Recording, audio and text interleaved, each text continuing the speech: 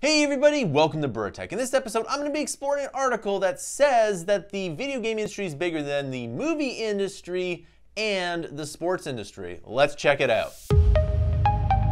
Alright, welcome back. Before I start this video, I want to make sure that you like and subscribe. The more likes and subscribers you get, the more content we can make. The number one reason why you subscribe to this amazing channel is because you want to get into the money-making trends before they go mainstream.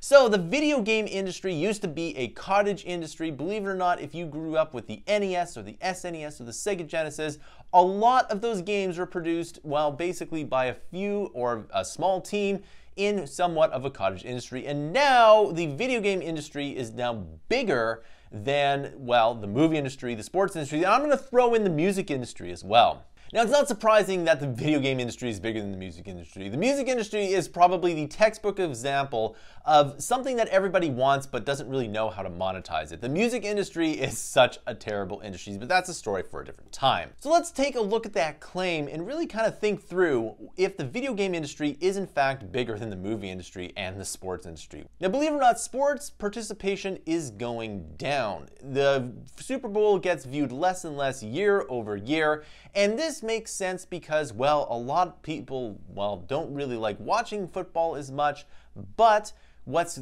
taking away people's time is, of course, the video game industry, and we could arguably attribute this to the esports.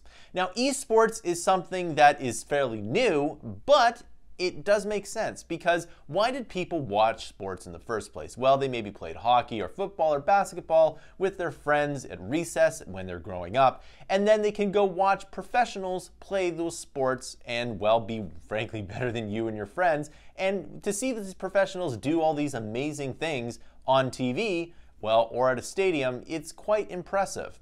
Now, video games work the same way. You play video games in your room or with friends, and you see professionals do it a lot better than you. It's no wonder things like StarCraft or Overwatch are now esports, and big esports, because you can play those in your spare time, and you can see professionals just absolutely crush those games. And it's quite fun to watch StarCraft and Overwatch. I do like watching it. In fact, I like watching esports more than I like watching sports. But then again, I don't really watch sports all that much anymore. But if I were to watch sports, I do like the esports a little bit better. Now, maybe that's just because I do like playing video games, and the esports is kind of a more engaging experience than just watching sports. In fact, if you do watch a football game, there isn't really much action. There's a lot of commercials, and there's a lot of downtime in between plays. And not only that, a lot of young people are going into commentating these esports, and they are very good and very engaging, and frankly, a lot better to listen to than a lot of the traditional sports. Now remember, I actually do like playing sports quite a bit, and sports are definitely a good thing. We do want people to get out and move around and play sports like, tennis, ultimate frisbee, hockey. It doesn't matter what sport you want to play. It's definitely a good thing to do, and it's also good to go to the games if you and your friends want to do that. But as the purpose of this video states, I'm trying to explore how the video game industry got to be so big in the first place. And the reason is that the dissemination of all the content becomes incredibly easy and frictionless, and it's a lot more engaging. If you ever go to a sports arena, it's full of ads, and while mobile games can also be full of ads too, and YouTube videos promoting these mobile games can be full of ads, the thing is that the video games do it in such a better and more engaging way, and it's a little less intrusive. A little while ago, I watched TV with ads for the first time the other day, and it was absolutely excruciatingly painful. I can't tell you how impressed I am with Netflix and all those streaming services to take ads out of the equation. And by the way, if those streaming services ever add in ads, well, that's probably a death sentence for them, because I will absolutely do something else with my time. So video games are a very good way to pass the time as long as you don't do them too much. Personally, I like to spend at least a few hours a week playing video games just to make sure that my skills are up to date. And of course, it depends on the kind of video game that you're actually playing. But if you play too much of it and sit around too much, that's obviously not good for you. Also, it's very easy to snack on unhealthy food while you're playing video games. And I definitely love doing this myself, and I know how easy it is to fall into that. I know how easy it is to play video games all night and just order pizza and do literally no work and burn no calories.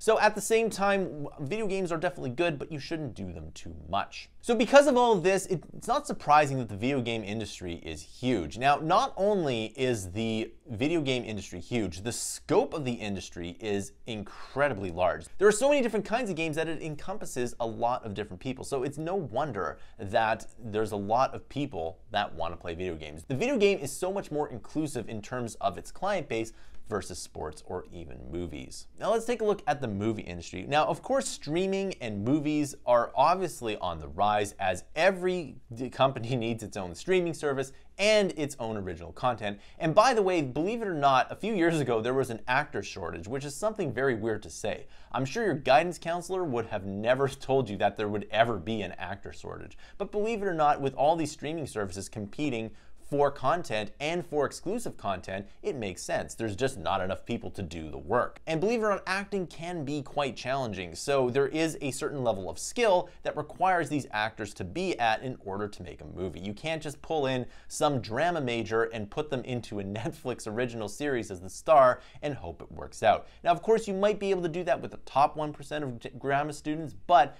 that's not necessarily going to happen because, believe it or not, it does take a lot more training and you need to be fairly experienced to make that work. But at the same time though, there is only so much money to be made with films. So though TV and films include a lot of people, the video game industry is way better at monetizing this base. And as the video game industry gets more and more successful and bigger and encompasses more and more people, you can expect it to be better. Now the big question is how can you profit from this information? Well, the first thing that you need to understand is that one, you can make video games, or two, you can make tools that make video games. And if you haven't already known, Unity and Unreal are in this big battle to buy out things. Just the other day, Unity purchased the company for $320 million. That's a huge amount of money, and it's actually a quite good acquisition for them as well. So if you learn to code and make video games and are good at what you do, you will have a job because the video game industry is not going anywhere. It will continue to get better and better, and as projects get bigger and bigger and scopes get bigger and bigger, the money becomes more and more, and you, if you're really good at what you do, will have a job for life. I know tons of people in the video game industry, and they are having a huge problem trying to find good people. Believe it or not, there is a talent shortage, and I really wish there was a talent shortage when I graduated in 2008 during the worst recession ever. Had I graduated today, I probably would have had a really good job. But back then, it was really difficult just to even find work at, let's say, a Starbucks, believe it or not. So in conclusion, I absolutely believe that the video game industry is huge, and it only has room to grow. And if you really want to work in the video game industry, all you have to do is learn to code, and learn to code well. And I have a ton of videos on this, so please be sure to like and subscribe.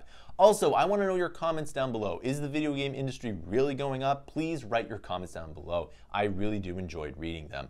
Also, if you really like this channel doesn't do a Patreon. Instead, we sell our digital products down below. More money to get for the content that you buy below, the more content on this channel we can make. If you really like this channel, you can subscribe to Mammoth Interactive's huge library of content. We release 20 to 60 hours of fresh new content per month every single month. With your help, we can get to 10,000 paid subscribers per month, and that way we can release 200 to 300 hours per month every single month. It really does help us out when you subscribe.